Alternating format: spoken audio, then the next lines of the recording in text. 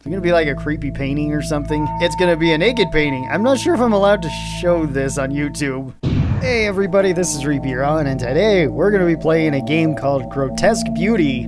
This is a demo, and I don't really know what this game was about, but it had an interesting sounding title. That's the only reason why I got this. So let's get in and see what this is about. Who's calling me? Is it Bigfoot? I told him I don't have his money. Oh, it's Rachel. Hello? Anita? I think? Anita? Okay. Rachel, are you still coming over tonight? Yes, I'm on my way. I should be there soon. That's a relief. I was afraid you might bail. No way. I'm not gonna leave you hanging all by yourself. Sit tight. I'm not far from yours. Okay? Thanks, I really appreciate you doing this. See you soon. Anita Reynolds, you were always such a scaredy cat. Okay. Anita's apartment is a 20-minute walk from my place. Most nights she's home alone as both her parents work late. I would have thought she'd be used to it by now, but lately she's been afraid of being by herself, even in her own home. That is why we decided I should come over and keep her company. It'll be like a slumber party, one we used to have as kids. Even though we've long overgrown sleepovers, secretly a part of me is looking forward to it. It'll be nice to be back to those times when things were much simpler. Any excuse to do silly things like stay up crazy late, watch a scary movie, and stuff your face full of sugary snacks. This could be a chance for both of us to relax. God knows I need something to distract me at this time of year. Why?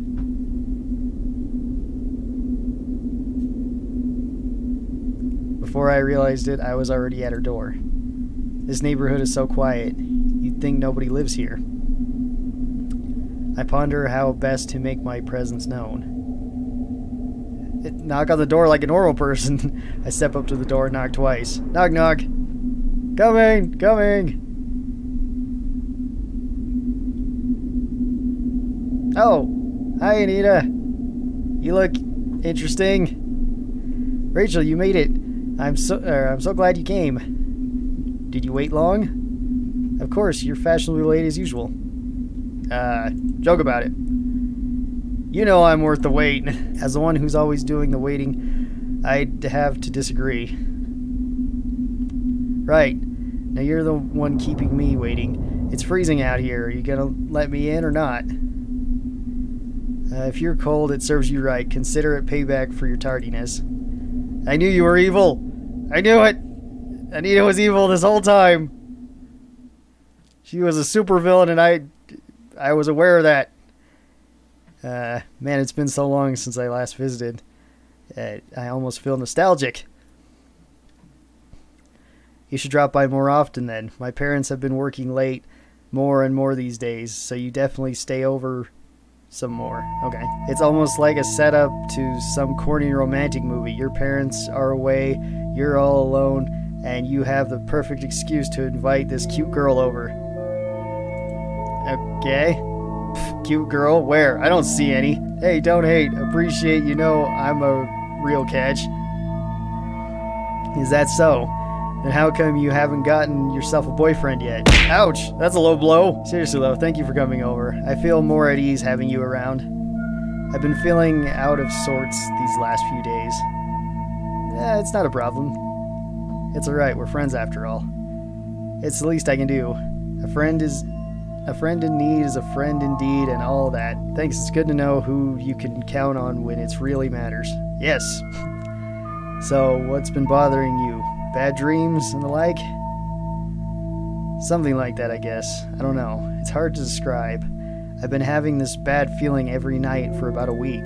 It's more like I've been feeling like something has been watching me. You say something has been watching you, not someone. What do you mean? Like I said, it's hard to explain, but I've been feeling this each night when I wake up, or when I walk home. I can't read. It's been like this ever since the fog came. Have you noticed the mist on your way here? Yeah, it's kind of creepy. I can see why you you'd hate that, having to walk through that every night by yourself. It's been there for about a week now. It's isolated to just this street and nowhere else. Don't you think that's odd? It makes going outside even eerier, to be unable to see what's lurking around me. Anita looks pretty stressed out at the moment. Is that why you feel eyes watching you, because you can't see what's out there? Probably, but the feeling doesn't go away even when I make it home. It follows me inside. Even now, I still feel a bit paranoid. What are you saying? Something is watching you through the walls? I don't know. I don't have an answer. It just gives me the creeps. I knew Anita for a long time. We grew up through primary school together, and she's always been easy to startle. This time is different. She seems genuinely afraid that something bad could happen. It's enough to put me slightly on edge too, but I have to be strong, for her sake. There's more, you know. Huh? Did you know there's been a few reported disappearances from this neighborhood lately? Seriously? I didn't know that. Okay, now she looks distressed. Go on, Rachel, pull it together. Yeah, 7 people have been declared missing. There's been no trace of them, no clue as to what happened. They just vanished. A handful of strangers with no connection to one another. The police had no leads, so they couldn't rule out that they each ran away on their own. But for so many of them to just disappear in such a short space of time is too coincidental. All of this just makes me so uncomfortable. Aren't your parents worried to leave you alone knowing people have been going missing? No one seems to think it's serious. The problem is that there's just no evidence of anything bad happening to them. But the fact that there's been no trace of them worries me even more. Who runs away without taking any of their belongings? It's so unusual. How can no one, not even their family, do nothing about it and not lose their mind? What if something is really wrong? Could they live with themselves if they never find the missing person again? I remained silent, feeling somber. All of a sudden, my gaze dropped down to the floor. Things have just turned to a touchy subject.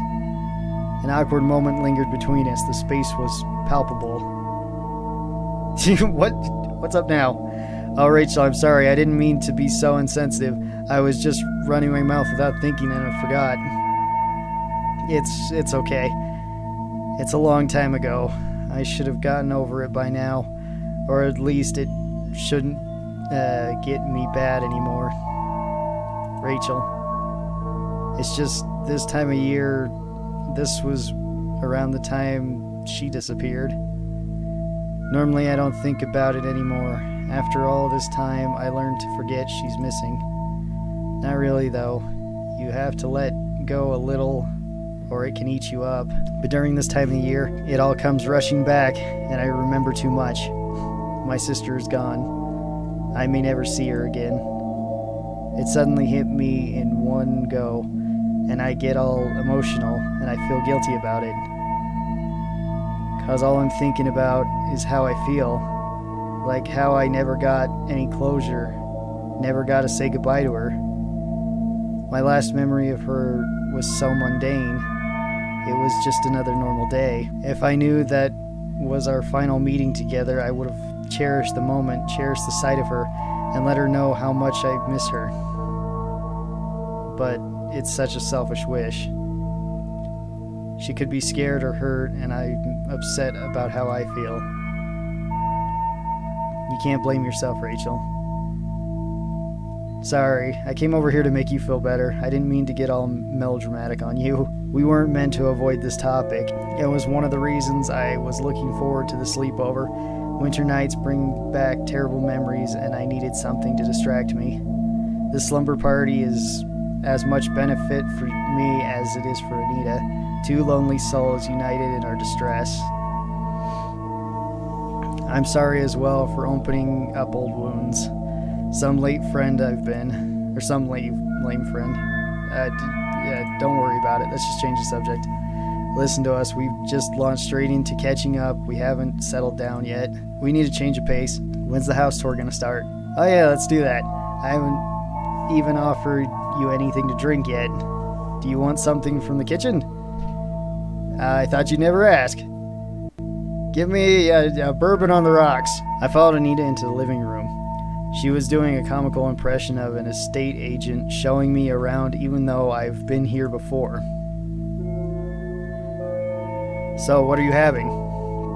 I have orange juice, tea, and if you're really adventurous, I have vodka. Mix them all together. I'm feeling extra adventurous. I'll just go with some orange juice. That sounds pretty good. Juice would be great. Seriously, how old are you? Can't ever be too old for some classic OJ. Plus, I plan on mixing it with the vodka later, so don't worry. And you're the one who offered them in the first place. With our drinks in hand, I take in the surroundings for the first time. Not a lot has changed in the 2 years I've been absent. Everything is just as I remember it to be, except for one addition. Oh, that's new. Is it gonna be like a creepy painting or something? It's gonna be a naked painting. I'm not sure if I'm allowed to show this on YouTube. I don't know how, I've only just noticed it. Right in the middle of the room is a large painting that dominates the wall. I think this painting. Oh yeah, we got it from an art auction at at this weird place. Dad's been obsessed about it. He couldn't take his eyes off it ever since we got it. Okay. What do you think? Are you a fan? Sure, it's a nice painting. I like it, it's nice. The draftsmanship is... Draftsmanship? Come on, you can be honest. Tell me what you really think. No, really, I'm not just saying that. It's really nice. Well, I think it's horrible. From the moment I first saw it, I was unsettled by it. I have no idea what my dad saw in this painting. A naked lady. Probably. He was so enamored by it, he bought this thing on the spot. Do your family go to art auctions regularly? Not really, but both my parents love art, and we came across this interesting place that was selling paintings one night.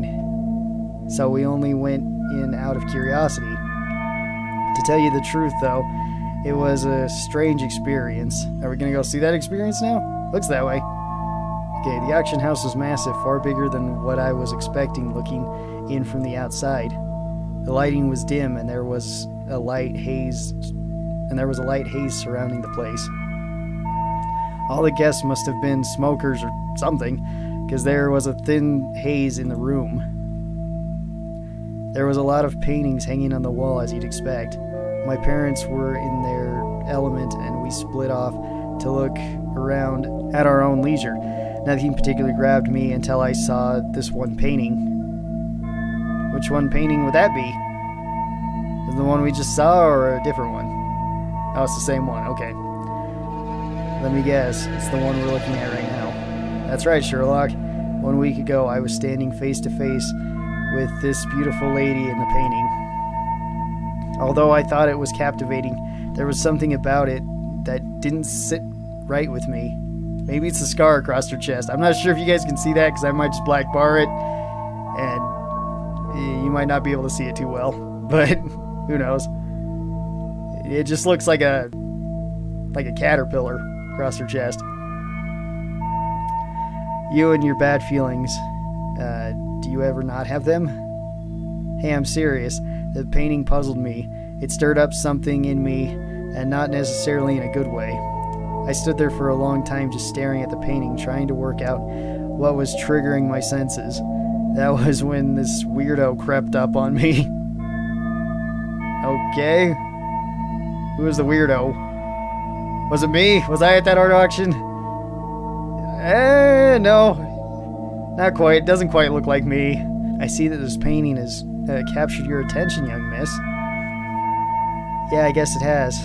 What's the background on this piece? Do you know who the artist is? I don't see a plaque for it anywhere.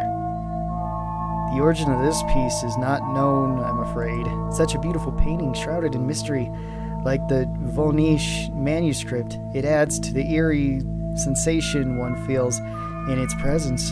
You can find yourself easily lost within this canvas, the serene landscape it depicts, the detailed faces hidden in the background, and the angelic figure in the center of it all. Wouldn't you agree? I guess. I am eager to know what this scene is about. We can only speculate, but that is part of its charm, the identity of the maiden, how she found herself to be in such a bizarre land. Tell me, what do you think her expression is showing? How do you interpret her manner? She looks seductive, I guess? Sure. She is indeed desirable. Her radiant confidence, and the viewer can't help but be drawn in by her. How is it possible for an artist to render a figure that inspires such feelings? It's quite unreal. She's like Venus standing in a strange new world unseen by human eyes. I got more of an Aphrodite feel, but okay. This moment is forever captured in the still image, a timeless state, perfection. For the pleasure of all, the pleasure of all those who look upon her for generations upon generations to come. When you stare into the painting, do you see anything staring back? What did you just say? Anita, there you are.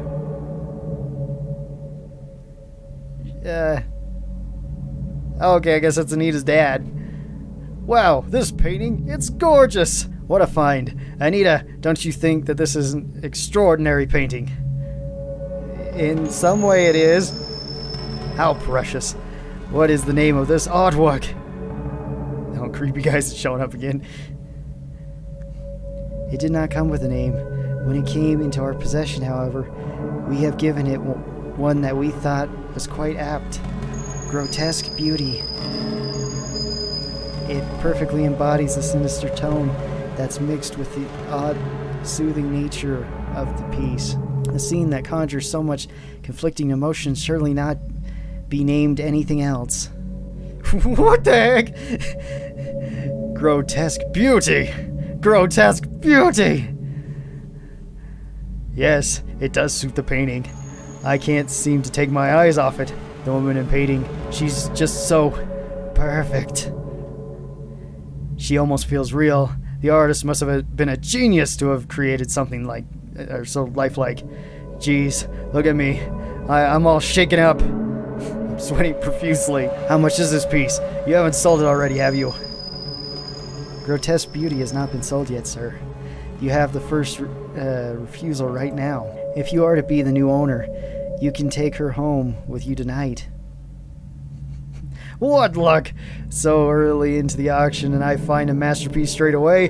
How much is it? I'll buy it off of you right now. Name your price. I'll give you anything.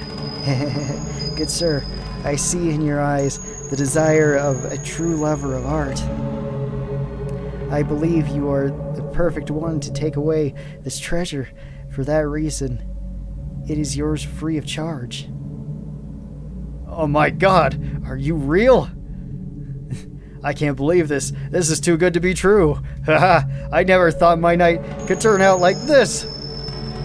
Dad, are you sure about this? Where would you put that thing?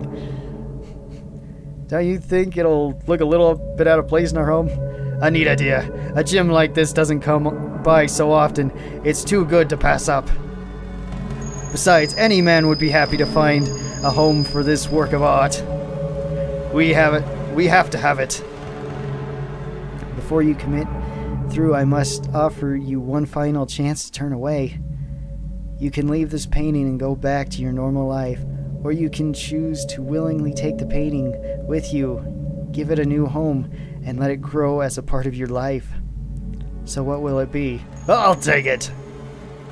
Congratulations, sir. You are the new owner of Grotesque Beauty. Your life will never be the same again. That's probably not a good thing. What a freaky story. That guy from the auction house sounds like such a weirdo. He totally was. The way he was acting didn't seem normal. He really was a creep. I don't ever want to see that ugly mug of his again. When did you say this happened? About a week ago. Why do you ask? I was just thinking that the timing of all of this is pretty odd.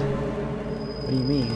Well, all these bad feelings you've been experiencing lately, you said it started about a week ago, around the same time this painting came into your home. Don't you think that's quite a coincidence? It could be. I don't see how those two relate to one another, though. Yeah, there was a lot of fog where it was there. You have fog around your street now. Pretty sure this painting is cursed. We have to burn it. And the fog that just appeared, it coincides with these events. This might just be me, but does that look like wisps of smoke in the painting? They can even be from a fog, much like the one that's recently hit the streets. What if the painting brought the fog to this neighborhood?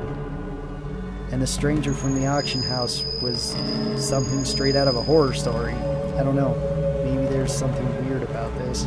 Now you're beginning to sound crazy. Or are you just trying to scare me? I'm just saying. This thing does give me the creeps too. I see why you've been scared these last few days. I reckon you'd feel better if we took it off the wall and put it away. No way, Dad loves that painting. He'd kill me if he finds out we've been handling it badly. At that moment, there was a knock at the door. Somebody's had a heart attack. Who is that? Were you expecting somebody? No, I only invited you here. Yeah, let's go see who it is. It's probably going to be creepy art auction guy. Or eccentric dad. Hello? Who is it? Hello? Is somebody there? No one is answering. Now what? Should we open the door and see if anybody is nearby? I don't know. I don't really want to. Me neither. But then again, I'm not sure if I'll be able to sleep not knowing what was out there. I think I can hear somebody there still. Why won't he answer? Hey, what do you want? Still nothing. We could latch the door chain and take a look. What do you think? I don't know. I'm conflicted. What do you think we should do? Yeah, let's answer the door. What's the worst that could happen? We're the main characters. We're not going to die this early. Plus, this is just a demo. Unless we do die and then switch characters to the weird art guy. Let's see who it is. At last, we'll solve one mystery tonight. Okay, let's do it. Alright, you ready? Not really. With the door unlatched, I open the door a little and take a peek through the gap. It's gonna be weird auction art guy, huh? Well, who is it? You take a peek through the door, you walked right through it. This can't be right. There's no one there. We both heard the knock, right? We couldn't have both imagined that. This gives me the creeps. Come back inside. Let's just leave it alone. Hang on, I want to make sure whoever it was isn't hiding around the corner somewhere. There goes my plan to stay up late and watch a spooky film. Let's head back inside. We tried to brush off the incident at the door and stayed up a little longer, idly chatting before the night grew dark and sleep was washing over us. This slumber party was still pleasant despite our paranoia. Anita was probably feeling overcautious and afraid, having heard one too many morbid stories. I was glad to be there with her to keep my wandering mind from thinking back to my sister's disappearance. Soon all of this anxiety will pass. It's good that we can help each other through it. Yeah, that's nice of you guys. Tonight was a bit weird. It was about to get weirder still. I would expect nothing less in a game called Grotesque Beauty. Created by Ben Ho. Oh, dang it, that was the whole demo. You reached the end of the demo. A complete version is in the production, and more choices, branching paths, and multiple endings. Keep up to date by following the Twitter. Okay, well, this was Grotesque Beauty, the demo. This game was kind of cool. I kind of like playing these visual novel type of games or choose your own story type of games every once in a while. The main problem is I know I have to edit them a lot because I usually like pause and then do another take of the read if I screw it up. So if you're wondering why there's like so many like kind of jumps in it, I usually do my best to kind of cover them up, but if you get catching those in these type of games, that's the reason why. Anyway, I hope you guys enjoyed this. If you guys would like to play this game, I'll be sure to put a link down in the description where you guys can go off and download this. And if you haven't already, be sure to like, comment, subscribe, and share this video with any friends, family, anybody that you think might like this kind of video. It really does help me out quite a bit, and I'm very appreciative to anybody who does that. And if you guys have been having a good day, keep on having a good day. If you guys have been having a bad day, well, I hope this video made your day just a little bit better. I'll have to see all of you guys next time. Till then, stay cool, and bye.